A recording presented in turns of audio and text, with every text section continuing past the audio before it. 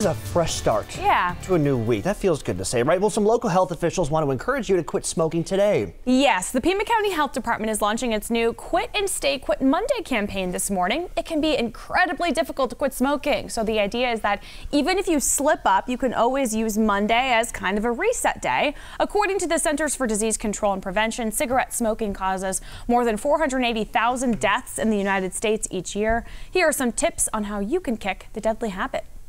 So for some folks, cold turkey works. For others, they need a little bit of additional support. There's also nicotine replacement therapy options, which are things like the gum and the patch. But the goal for this campaign is really just to encourage folks to quit smoking on Mondays.